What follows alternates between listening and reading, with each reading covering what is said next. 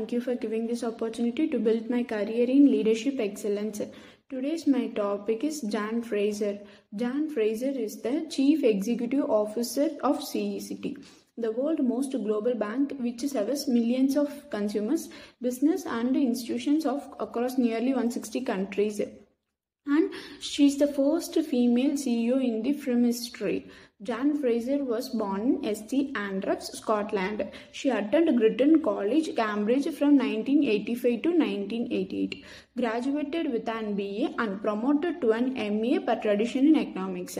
After graduating, she worked in mergers and acquisition analytics at Goldman Sachs, London from July 1988 to 1990. In 1992, she joined Harvard Business School, earning MBA in 1994. In 1994, she joined McKinsey Company and working in financial service and global strategies, eventually rising to partner. For the first 6 years, she worked in New York, and for the last 4 years, she worked in London. She worked part-time while raising her young children. She wrote an articles on globalizations and personally co-authors with the 3 other McKinsey employees of 1999 book for Rise. The research of the book, she traveled to China, Hong Kong, Indonesia, Singapore and India to interview McKinsey clients about their global challenges. After she hired speak about the book, Citigroup executive Michael Lane spent several years encouraging to make her move on Citigroup. She eventually did, and Citigroup joined in 2004. Into head of client strategy in Citigroup Investment and Global Banking individually in 2004.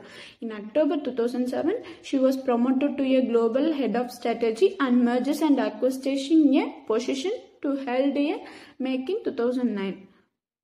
The head financial crisis of 2007 to 2009, and she was the part of executive team that was charged with restricting the group, leading a re-energizing effort to making divestment and raising new capital.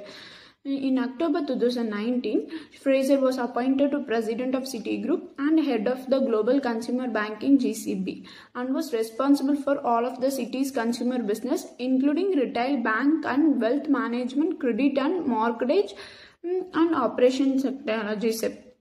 In September 2020, Citigroup was announced CEO of Michael Corbett retirement to be effective in February 2021.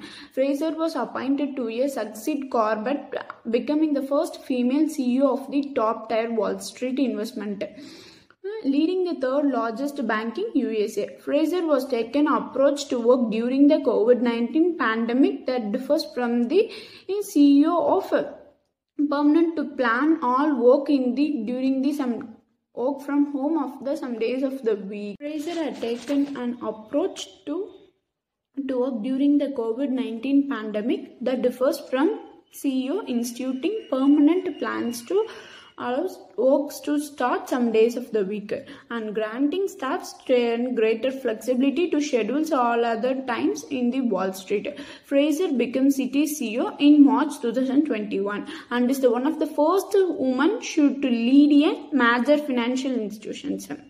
Fraser is married and mother of 2 sons, and her husband Albert Pedro, former banker native of Cuba, left to job as bank manager in Europe during the financial crisis of 2008 to spend more time on caring to their young children. Thank you.